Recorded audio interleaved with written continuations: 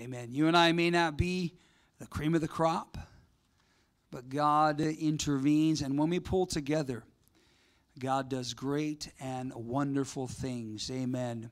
Jimmy Hernandez from Colton has a twin brother, as we prayed this evening, that just had a heart attack on the job, and he thought it was just a pain, just a passing issue, but all of a sudden it went into his arm, and then he realized it was more than that. It was actually a heart attack, and that heart attacks are very serious things. Cardiac arrest is even more serious, and these sorts of things can put people into eternity. Jimmy called his brother, talked to his brother, went to visit him, and he actually prayed a sinner's prayer with him, that he would get his heart right, and he's committed. Once he is healthy and able to come, he's going to come back to church. Hallelujah. We thank God for that. God is at work, and God really does want to touch people's lives, but I want to talk this evening about having a right heart, because we're going to read in our text where Peter is having a bit of a spiritual heart attack, and he is not doing well at this particular point in his life, and it would do us some good to take a peek at this, and I believe God to help us preaching on a right heart. So in Matthew 16, starting in verse 21, reading through verse 27. From that time, Jesus began to show to his disciples that he must go to Jerusalem and suffer many things from the elders and chief priests and scribes, and be killed, and be raised the third day. Then Peter took him aside and began to rebuke him, saying, Far be it from you, Lord, this shall not happen to you. But he turned and said to Peter, Get behind me, Satan. He didn't say, Get behind me, bro. Get behind me, hermano. He said, Get behind me, Satan. You are an offense to me, for you are not mindful of the things of God, but the things of men. Then Jesus said to his disciples, If anyone desires to come after me, let him deny himself, take up his cross, and follow me. For whoever desires to save his life will lose it, and whoever loses his life for my sake will find it. For what profit is it to a man if he gains the whole world and loses his own soul? Or what will a man give in exchange for his soul? For the Son of Man will come in the glory of his Father with his angels, and then he will reward each according to his works. Heavenly Father, we ask for your divine intervention. Give us revelation. God, speak to us. Instruction, correction, encouragement, God, even dominion. We ask you to help every person within the sound of my voice, and those that are online. You would inspire and work, minister grace. We ask it in Jesus' name. So let's talk about a cardiac arrest or a heart attack tonight. Your heart determines your future. Proverbs 4, verse 23, we're all familiar with this. Above all else, guard your heart. This is the new NIV. For everything you do flows from it. Guard your heart with all diligence, for out of it flows the issue or the issues of life. We're talking about an attitude of heart. We're talking about a state of the heart. And so on an airplane, there are various instruments that are there for reasons of safety and reasons of being able to fly at difficult times. And so it's called an attitude indicator. There's a gyroscopic system, they call it, and it can determine altitude, it can determine horizon, and a number of other things. And what it does is it helps you arrive safely to your destination. So quite a bit, you fly in an aircraft and you can see what's going on. You can see that you're upright. You can see what direction you're going. You can perhaps see to a degree your altitude. But when you fly at night or you enter into a storm and you can't tell what's happening, you must learn to depend upon these instruments in order to get to your destination. Life this evening has lots of storms. Life has lots of times where you can't quite see what's happening in the natural, but this is where we must have a heart that is right that will get us through these times. So here's Peter in our text. He's like us. He's really no different than us. You know, sometimes he opens mouth and inserts foot. Sometimes he's a little too loud. Sometimes he's off course and, you know, has different things. He's married. He's got a mother-in-law, but he's involved in ministry. And God obviously has chosen him to be one of the three inner circle, actually. But he's in a storm. Peter's in a storm. And Peter's will and God's will are about to collide. And so it's a very, very serious time, an important time. Psalms chapter 78, verse 37 says, "For the heart, or their heart, was not steadfast within him, or with him, nor were they faithful in his covenant." In our text, the issue is the cost of discipleship. Jesus is saying this is what is going to happen. And Peter was out of sync with God's heart, and he had other plans. And so there was a crisis of life here, and God is looking for right hearts. God is looking for people that can process things in a correct manner. 2 Chronicles chapter 16, verse 9 says, "For the eyes of the Lord run to and fro throughout the whole earth to show himself strong on behalf of those whose heart is loyal to him. In this you have done foolishly. Therefore, from now on, you shall have wars." God is looking for people that would have right hearts. And when God finds a man or a woman with a right heart, there is serious potential. I was talking to Pastor Lamb for just a moment this morning, and there's a particular individual that we both know, and he lost his bearings in a serious storm in his life. And he went down and down and down, and unfortunately he seems to be okay, but things really got out of control, and some things blew up. And one of the things Pastor Lamb said, it was very sad because this individual had such potential. In 1 Samuel chapter 16, verse 7, the Bible tells us that King Saul had a polluted heart. It says, "But the Lord said to Samuel, do not look at his appearance or at his physical stature, because I have refused him. For the Lord does not see as man sees. For man looks at the outward appearance, but the Lord looks at the heart." Can you say amen? Saul had polluted his heart, and now Samuel is going to Jesse, and he's looking through Jesse's sons. And he knows that he has a man within his sons that he's chosen to replace King Saul. Now, he tells Jesse, "Bring out your son." So he brings out Eliab. Big, handsome, strong, probably kind of like The Rock, you know? Or Brad Pitt, or I don't know who the sexiest man alive is today. I think there's a guy from India that's one of the guys. But Eliab, oh, he was a fantastic specimen of a man.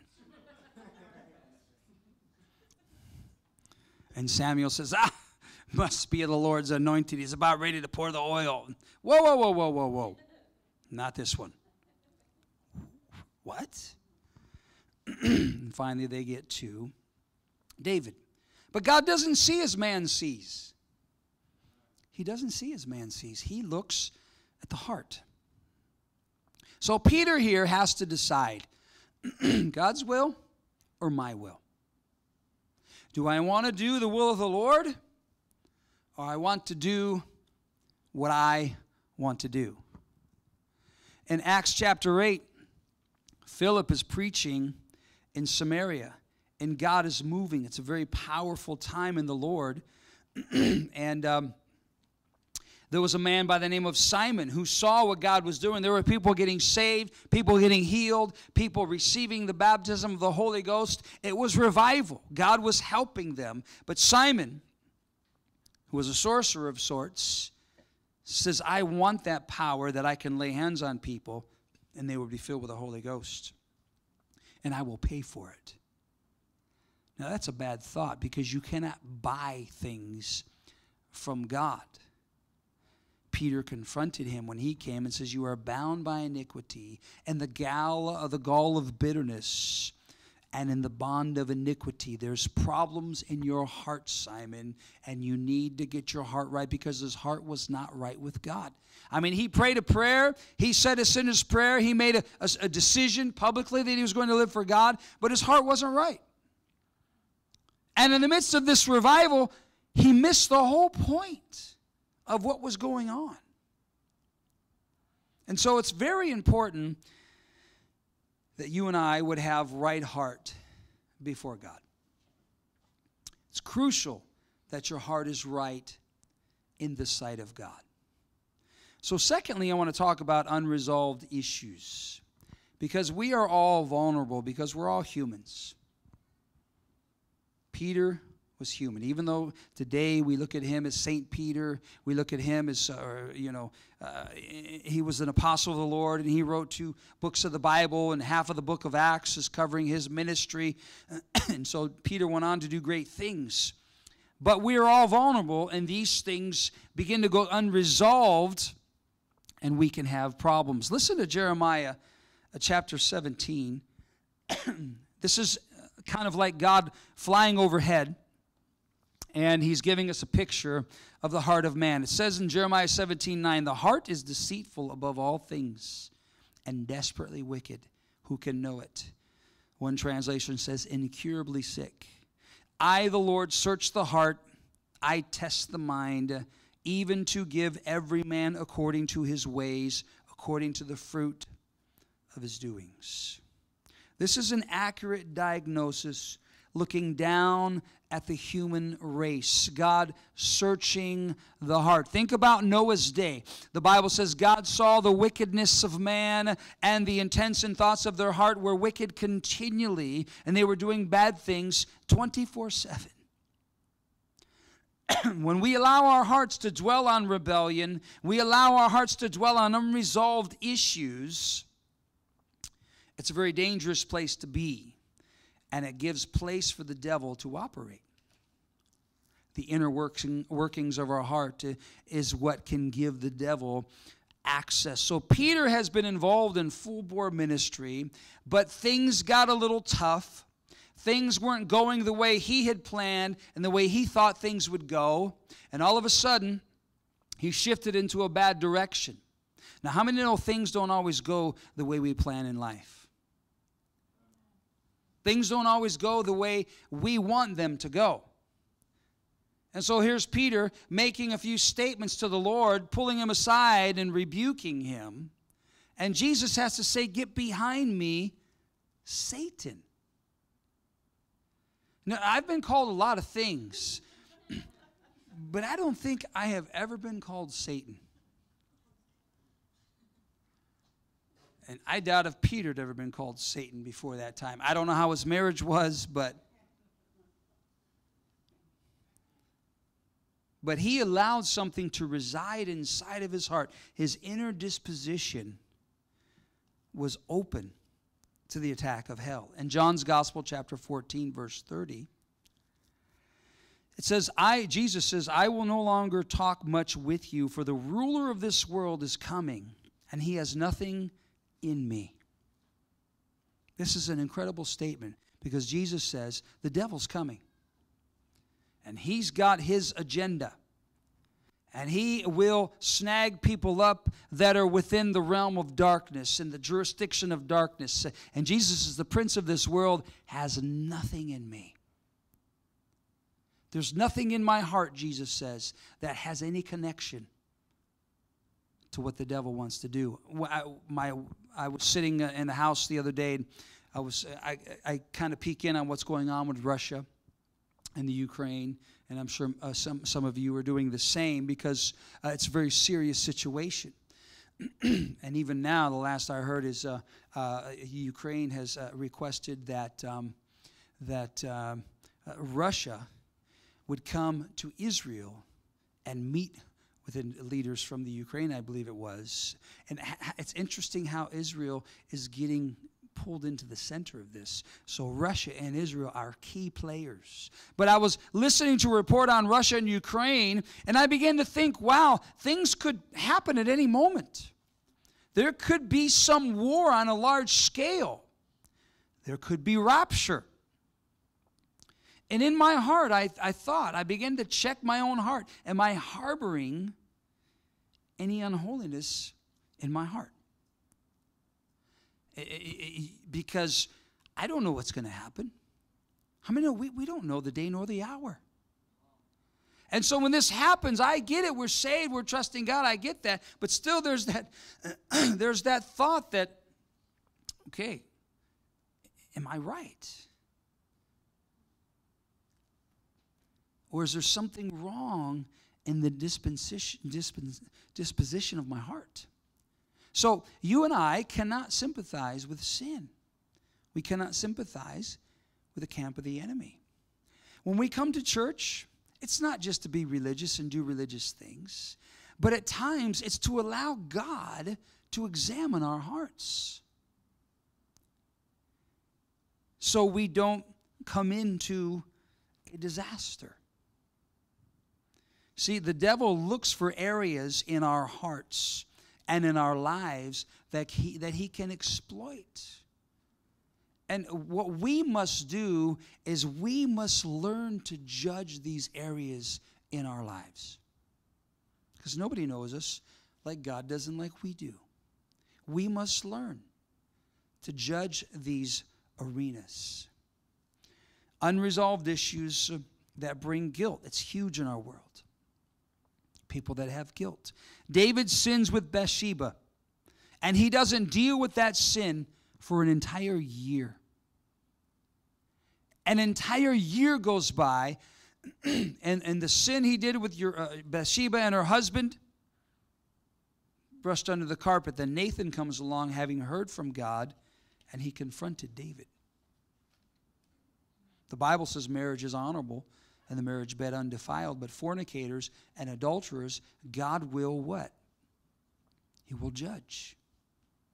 When someone is guilty, one of the things that happens oftentimes is he or she begins to find fault in other people. They begin to magnify faults in other people, right? Let me get the speck out of your eye, brother. When you've got a log in your own eye. When you've got a telephone pole coming out your own eye. Nowadays, people find faults and they take to social media and they post things because it's everyone else that's messed up. And oftentimes this happens because there's guilt and unresolved issues abiding in their own hearts. Unforgiveness is a place where the devil can operate. It's a place where the devil can come and set up camp. Luke chapter 9, Jesus is down in Samaria, and they're experiencing a little resistance. And what do some of the disciples do? Lord, do you want us to call down fire like Elijah did and burn these vatos up? What did Jesus say? You don't know what spirit you are of. That kind of takes a little bit of the wind of political divisiveness away, doesn't it? Unforgiveness and unresolved conflicts are devastating to the health and well-being of your life and those that look to you to feed off you, if you will. Sometimes things can be eating on us. They're eating us. You know, today there's warnings about all kinds of different foods. If you eat eggs and milk, you're going to have high cholesterol. If you eat meat, you're going to die of stomach cancer. If you drink coffee, you're going to die of a heart attack. And so on and so forth. And the reality is, as Pastor Mitchell said, it's not near as much as what you eat, but it's what is eating you. Unresolved issues that can be at work that we must bring before those. See, we don't know exactly what was going on in Peter's life. We don't know what was going on. But no doubt he was thinking some things through. And when Jesus brings us, it's not like he said, Lord, you got to help me understand this. No, no, no. He pulls Jesus aside in order to correct him, And this is the very thing that he was sent to the earth to do. So let's talk about the liberating decision. Because there is hope in all of this. And if you notice, Peter, he made it through. This is a common scenario. Peter and the devil somehow started moving along the same lines here. Jesus tells Peter, the devil has desired to sift you as wheat. Now, if you know anything about threshing wheat, I'm guessing no one here has ever threshed wheat. But when you thresh wheat, you literally take the stem with the husk, and it's got there's a little wheat berry that you got to get to, but it's covered by all kinds of stuff, and so you got to cut it down, and you put it. For example, if you want to do it on a small scale, you put it in a bag, and you just start, bam, bam, hit it on the ground. It'd be like, let's see, if I have anything in here, it'd be like here.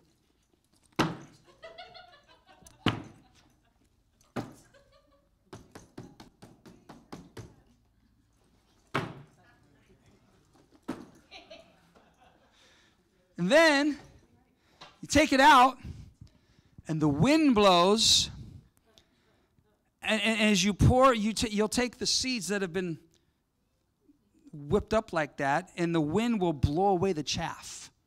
Because the little beans are heavier, they'll fall down. And then you got to do that several times. And I don't think they do that anymore. Maybe if you really want to cook from scratch, you can do that. Make the best flour. But that's what the devil wanted to do to Peter's faith. Wanted to whip him up. The devil has asked Peter to sift you like wheat. And Peter knew exactly. The devil wanted to give him a shakedown. And he knows how to do it.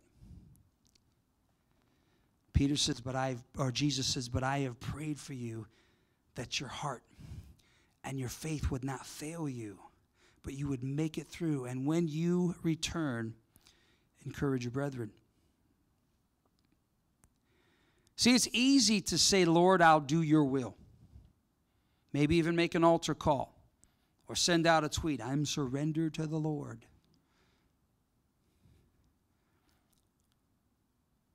I'm enlisted in the army of God. I'm a soldier in the army of the Lord.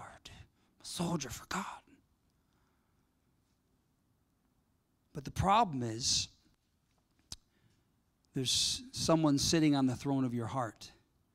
And that someone is you. See, in our hearts is a throne. And we enthrone self. Most people enthrone self instead of Jesus. Well, brother, I'm kind of confused. You're not confused. Self is on the throne. I don't know what to do. Being confused is not the issue. Most often you are fighting against God's will for your life. And here's Peter. He's at a very difficult spot. He says something completely out of line, and then Jesus reveals what's going on in the spiritual world, that he's already in battle for him. It's kind of like Ephesians 6. We have the whole armor of God in Ephesians 6, the breastplate of righteousness. And so it's not really some armor, that you can get from first century Roman archives, but it's simply you making a decision to do right in your life. Just decide to do right.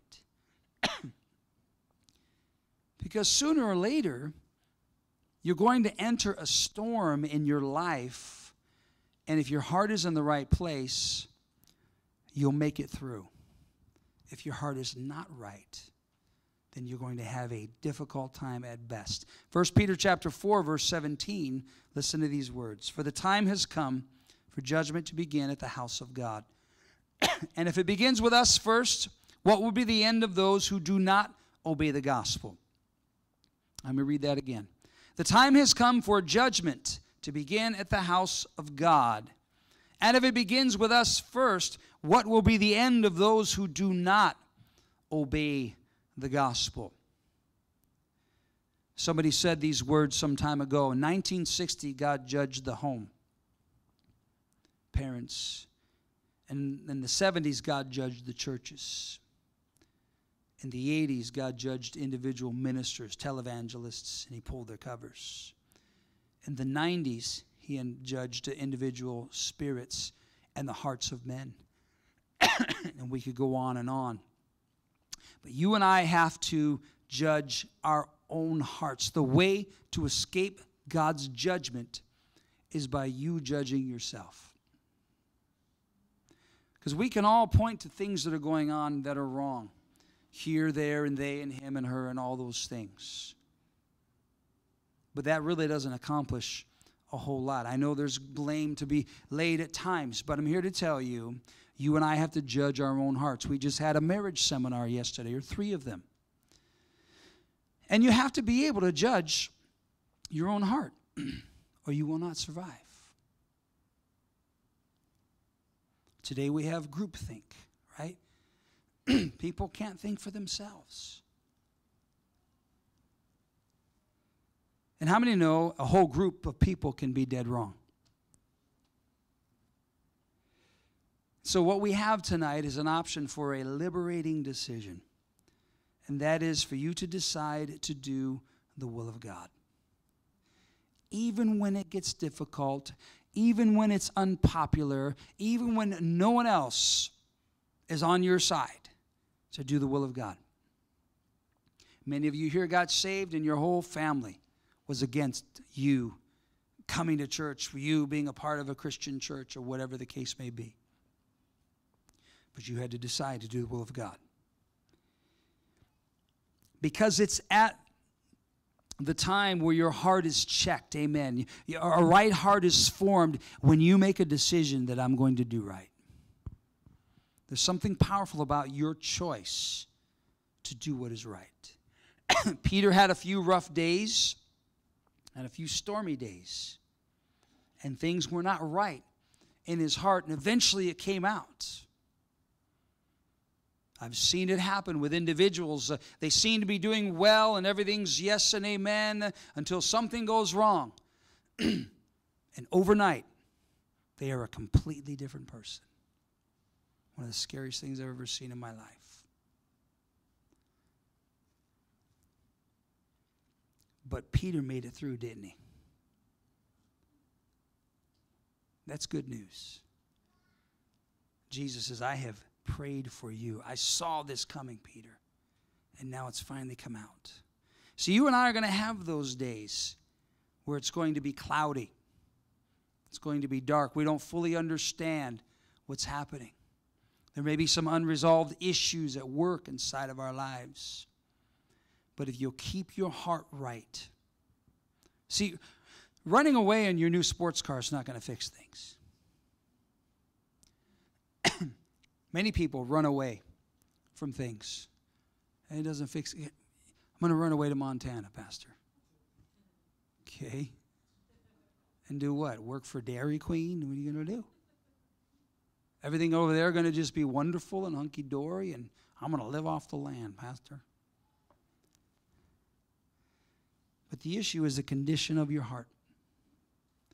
If you'll keep your heart right, you'll be more than a conqueror. Hallelujah. See, we're not here to be religious. Much of Christian TV is just appearance. It looks good. It looks good.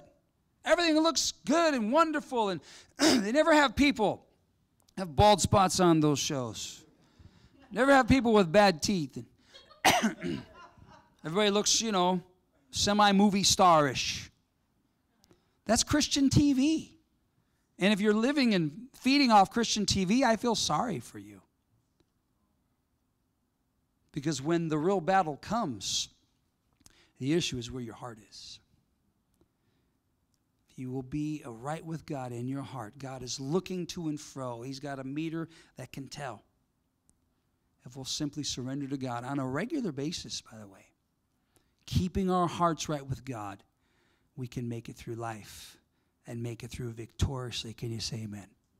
Hallelujah. Let's bow our heads this evening.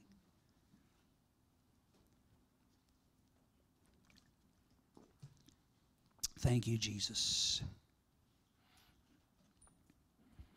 Grace is God's attitude toward the lawbreaker.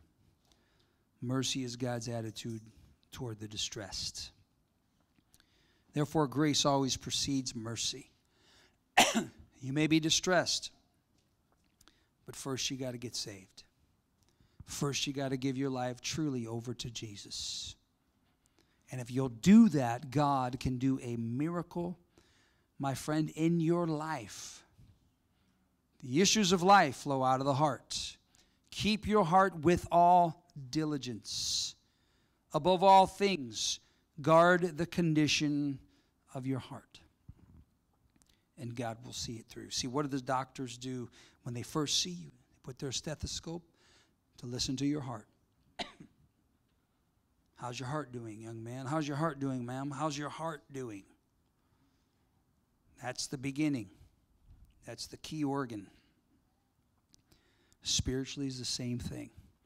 If our hearts will be right with God, God can pull us through all kinds of situations and scenarios. Over the years, I've seen people make it through all kinds of difficulty. It doesn't mean they won't have a rough time. It doesn't mean they won't have rough periods. You may be going through a rough period. And instead of God just fixing everything with the snap of his finger, I think what's more important is that you would get your heart in the right place. Humble yourself before God.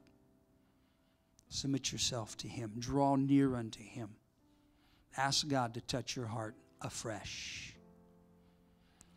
This evening, this sermon may not really address you in your particular life. It addresses us all in one way or another, but something you can file away, or perhaps there's someone you know. They're going through some issues in life, and their heart is not right. And you can pray in that direction, like Jesus prayed for Peter. And when you get an opportunity, you can speak into their life and bring healing and bring hope. Hallelujah. You're here tonight, you're not saved. It's so crucial that you would genuinely give your life to Jesus. We're not here to be religious. We're not here to play games. We're here to be right with God.